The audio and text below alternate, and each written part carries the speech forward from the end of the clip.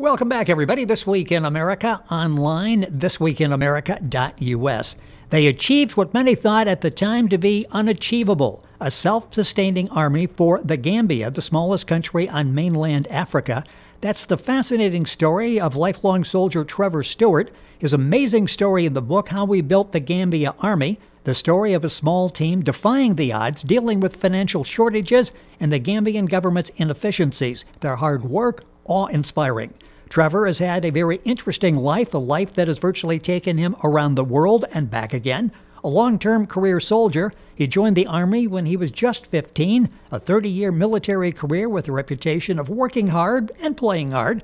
He earned a number of promotions before retiring in 1992 as a major. His goal was always to help those less fortunate, devoting much of his spare time to helping to raise much-needed funds for many charities and organizations. He's an accomplished author, feature articles in a number of publications, author of the book Fishing Marks for the Sea Angler, and now author of How We Built the Gambia Army. Trevor Stewart with us on This Week in America from the United Kingdom. Trevor, welcome to the program. It's great to have you with us.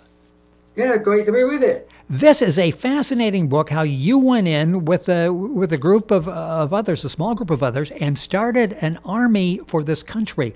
Let's just sort of do a little geography and history before we get started here. Give me a little bit of background on Gambia. For most people, they may never have heard of it before. I'm not surprised. When I was asked to go to the Gambia, I hadn't heard of it either, strangely enough. But it is the smallest country in West Africa. In fact, on the whole of the African continent. It's approximately 280 miles in depth going into Africa, and at its widest part of the mouth, it is only 9 miles wide. It's interesting that the history of that, historical roots with the slave trade for a number of years, I understand. Absolutely right. Most of the slave trading was actually done from the Gambia River, of course, which goes straight out into the Atlantic. So that was a straight route across the Atlantic to the USA. And an impoverished country as well. We'll talk about that when we talk about the government lack of funding to do equipment and training, that type of thing. But this is a country it's a poor country, isn't it? It is indeed. Its survival now is literally through tourism, and many, when I actually come back to now, there's somewhere in the region of 80 to 85 hotels being built. It's amazing. The book we're talking about is How We Built the Gambia Army. Trevor Stewart, our guest on the program, the author. It's interesting when I'm looking up Gambia, I see a coup, attempted coup. We'll get into that and talking about this a number of times, uprisings in the country. Talk about the British government and their interest in building up and protecting the country and sending you and others in to start an army for them. How did that whole come about and your involvement? Well, in fact, it all started back in 1983. When there was a coup about to be overtaken by the Senegalese. And as a result, one of the president's wives was taken hostage, and they pleaded with the British Army to send in the special forces to actually get the president and his wives out of the country. It's interesting when you look back at this. There was an attempted coup that cost the lives of thousands of Gambians back in 1981. No standing army since 1958. So how did you end up in this team, and what was the size of the team that was sent in to build an army from basically the ground up? That's right, absolutely right. In fact, I had four young warrant officers who were out there with us, who were professionals in their own field, whether it was explosives, drill, jungle warfare, and an engineer as well. Once we'd actually located an old chicken farm, which is what we used for the headquarters for the army, once it had been cleaned up, it wasn't too bad. So it needed a lot of repair, mind, because that was another English experiment really to set up a chicken farm in the Gambia, but it didn't work because on 2 occasions they got bird flu, and literally all the birds literally died of flu. So the accommodation was there, and the president awarded us to get on with the job if we could. Yeah, and they turned you loose, and you basically, and we'll go through the process, you had to recruit, you had to train, you had to find a place to train, which you did have. You even had to come up with a clerical staff to handle all the paperwork involved in the Army. Let's start with the recruiting process. I understand you went to a local radio station and went on for a period of time looking for recruits, and you had some good recruits that came forward. Absolutely. It was with Radio Gambia, which at the time was set up at the Senegambia Hotel, and they put their whole body into it. I gave a couple of short lectures, and before we knew it, to recruit of a Saturday morning, because of course we were all working from Monday to Friday, so the recruiting took place on Saturday mornings, and occasionally we ended up with over 400 people turning up to be recruited, because yet we could only make selections of approximately between 40 and 50 guys each Saturday, and we needed to actually raise a total and train a total of 1,500 guys for over operations and looking after the president, basically, so the same thing doesn't happen again. You talk in the book, and the book is How We Built the Gambia Army. Trevor Stewart, the author, and the gentleman involved in in establishing an army for the Gambia, is our guest on This Week in America. And by the way, it's a republished book now available for sale in ebook and paperback at its lowest retail price. Available for sale in all Amazon sites, Barnes & Noble, Page Turner Press, and Media Direct orders. Chapters Indigo in Canada, Waterstones in the UK, Booktopia in Australia and New Zealand.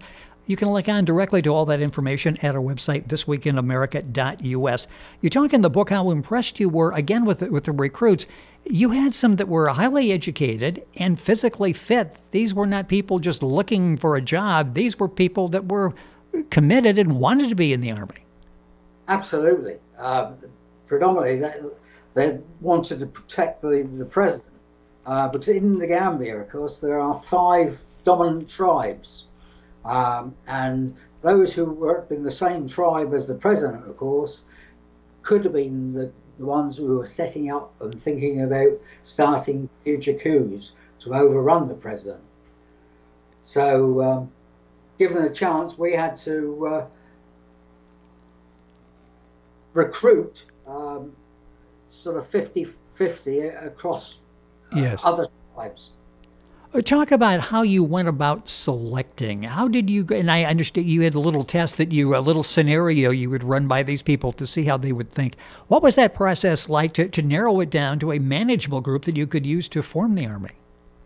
Well, I actually set scenarios together. Each time we used to go around all the villages in the country on a recruiting tour. We used to do it 3 times a year, and we were always welcomed with open arms, because of course these people in the villages couldn't afford to travel down into Yundum, where we were actually based. So for us to go out to these villages, they appreciated it more than anything else, and it was like, killing the fatty after feed the 40,000. Yes. It really was. What's interesting is you established this army from the ground up. How did you go about structuring the army? You're familiar with the British Army, and much larger in size and in scope. How did you go about structuring the Gambia Army? Well, I mean, it's easy for me to sit there and say, yes, we did it. However, when we look at it in reality, time was something which we didn't have a lot to do, because we didn't know what was going to be stabbing us in the back the next day, sort of thing, you know. And as I said in the book, you know, it was a failing country, basically. And the president wanted it to be not just revived, but wanted the British to come in to see if they could save it, being as it was a British under British rule during colonial times, you know. And you found some good soldiers there. In fact, some I think ended up doing some training over here in the U.S. Absolutely, yeah. We ended up with a lot of the guys. Well, so there were about eight of the guys actually went off to the States, Fort Worth, and all around, learning to be engineering officers, administrative officers, quartermasters, etc., and of course infantry officers as well. I mean, that was one of the big cries to fame of the Gambia, and it might give you a better idea of some of the guys. We had 2 guys go off to Pakistan for officer training, and one of them ended up winning the Sword of Honour, which was actually originally presented from Wilkinson. Impressive. Yeah, and that guy, Mr. Gomez, ended up being the right-hand man for the president for the rest of the, well, certainly until President TWIA, who was the president at the time, ended up being his right-hand man until the president was actually overtaken. There were a couple more coups, of course, and then eventually the Senegalese got their own way. We're talking about the book, How We Built the Gambia Army. Trevor Stewart is our guest on the program. Book's available at pageturner.us. Amazon will go through the list here in a few seconds. You can link on directly by going to our website, thisweekinamerica.us, to get information on the book. It's interesting, I mentioned the lack of funding. Improvisation was a word that you used frequently, I understand, as you were building the Army. If something was broken, you didn't replace it, you just fixed it. Absolutely, yeah, absolutely. That was a bone of contention, and if I tell you about the fact that we had 2 broken down generators in a chicken farm, as was, and to get shells to fit the pistons was null and void. So we could get oversized piston rings, and I had to get these young guys who I was teaching to be engineers, honing down with a carborundum stone the rings so they could be fitted into a 45 kVA generator to get it working again. And as it still happens to this day, that generator was repaired by these young guys, and it is still working to this day. In the book, How We Built the Gambia Army, we come to know a number of the local celebrities that you write about. I mentioned your passion for helping the less fortunate. You spearheaded a charity movement there to help a young Gambian boy receive what was life-saving surgery. Talk about that, because as you're building the Army, you're still looking out for the Gambian people as well. Absolutely. Yeah, it's something which I suppose has come up with my build-up. I suppose it's been my own lifetime strategy. But yes, I was introduced to this young Gambian family by the name of Jeng, and the young lad by Jeng needed open heart surgery. So I took advantage of speaking to a couple of people when I was back on leave from the country, and started the ball rolling and set up a trust fund for this young man, and did a lot of fundraising through expat communities in the country. Now, when I say expat communities, there were Canadian organisations, there were US organisations who were only too willing to help. And I got the leaders of these organisations to do a bit of fundraising on behalf of this young man. And strangely enough, within a very short period of time, the money started to roll in. And it seems difficult to imagine now, but up until a couple of years ago, I had a letter from the Gambia. In fact, it was from the British High Commissioner. And said, Trevor, all this money which you left behind, now I didn't have a clue how much it was, which was still in the account, because it said it was left in trust with the Standard Chartered Bank. And as a result, there were over £200,000 wow. In the account. And it was a request to me to say, could they use it for other such cases as was the case of Bijang, because we managed to get him back to Holland, to The Hague, and his mother came with him as well, and had his open heart surgery, stayed in hospital for 5 weeks whilst he was recovering or being able to travel back to the Gambia. And then when he came back, we subsequently found that we'd hardly used any of the money from the trust fund. So as I said, there was in excess of £200,000 left behind in that account, just sitting there gaining interest. And this was some 20 years after I left the country. Yeah, you talk about the government inefficiencies. The book is How We Built the Gambia Army. Trevor Stewart is our guest in the program, the author. Got a couple minutes left, and I'll go through where the book is available here. As you look back, I'm assuming the Gambia has a special place in your heart. I don't know if you go back, how often you go back, but it has to be a special feeling to think what you did there. I mean, you went in and, again, pretty much did what they thought was unachievable. You were able to go in and to give them a solid army. What's this whole experience been like for you? It was surreal, really. I quite often reflect on what we actually went out there for, because it happened all very quickly.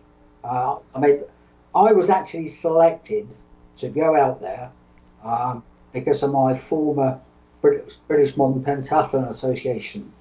And as a result, it was said, if you can train these people to do what you've done, then there won't be anything left for you to do in your lifetime. So I found that the whole episode of being out there rather, as it said, surreal, but almost to the fact that I feel as if I left a good part of my body in the country itself. Yes. And that was quite true. It was when I actually came back in the November of 1989.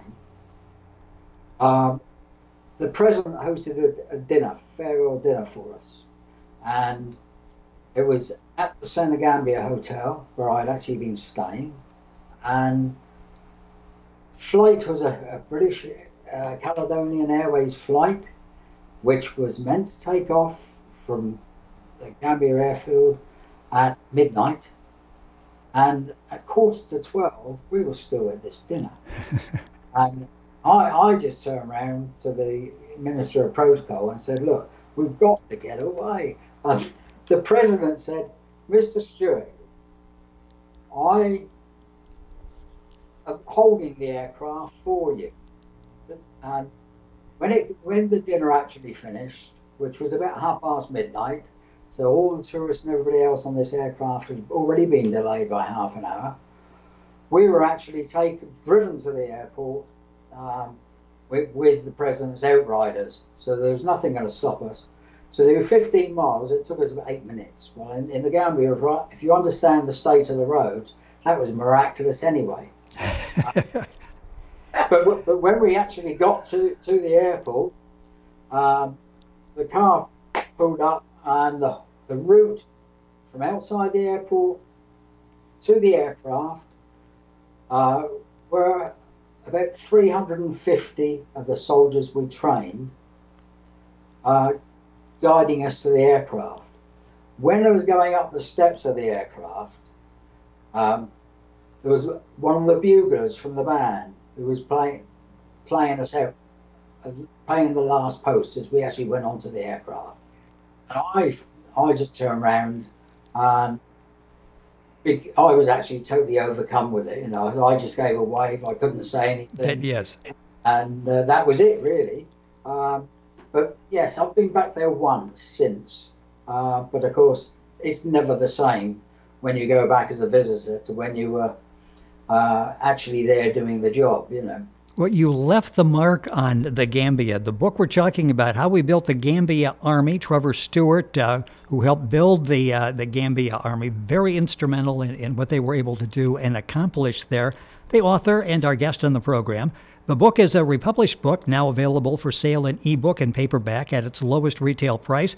Available for sale in all Amazon sites, Barnes & Noble, Page Turner Press, and Media Direct orders. Chapters Indigo in Canada, Waterstones in the UK, Booktopia in Australia and New Zealand, and a lot more places. And again, you can link on directly to all of that at thisweekinamerica.us. Just very briefly, a minute or so left in the program. I know you worked with Page Turner on putting the book together, getting it published, getting it out there, and people reading it. What has that experience been like for you in working with Page Turner? Well, in fact, I've had rather indifferent experiences with a number of publishers on a lot of other charity bits and pieces I've had put together. But I must admit, I can put my hand on my heart and say that I found Page Turner to be very professional in what they've actually achieved, bringing my latest two books back to life, if you like. And I'm really looking forward to doing a lot more work with them. And that's Page Turner, located in the U.S., and the website is very simple, pageturner.us. Trevor Stewart, thank you so much for joining us on the program. I know you're working on other projects. Would love to have you back. It was a fascinating read, How We Built the Gambia Army. Thank you so much for sharing that story with us on the program today. Right, thanks very much, Rick. You're listening to This Week in America. On the website, thisweekinamerica.us, you'll find information on Trevor Stewart and his book, How We Built the Gambia Army. That's it, thisweekinamerica.us. Back after these messages.